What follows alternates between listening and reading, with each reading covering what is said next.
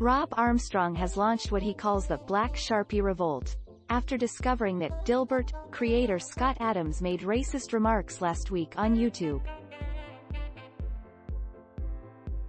Armstrong is the creator of Jumpstart, the long-running syndicated comic strip and in development CBS television project that centers on a black family in Philadelphia.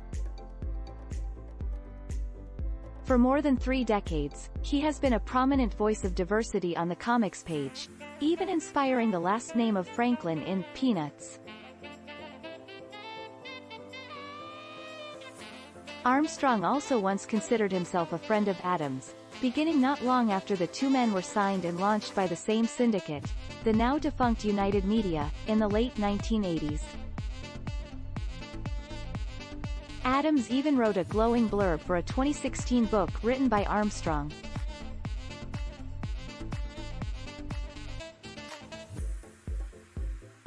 So Armstrong originally thought it was a prank when a friend told him that Adams had said on his Real Coffee YouTube show Wednesday that the Dilbert creator was promoting segregation, telling white people to get the hell away from black people.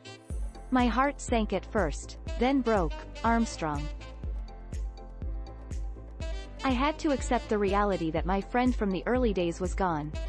In his place was a soulless, heartless racist.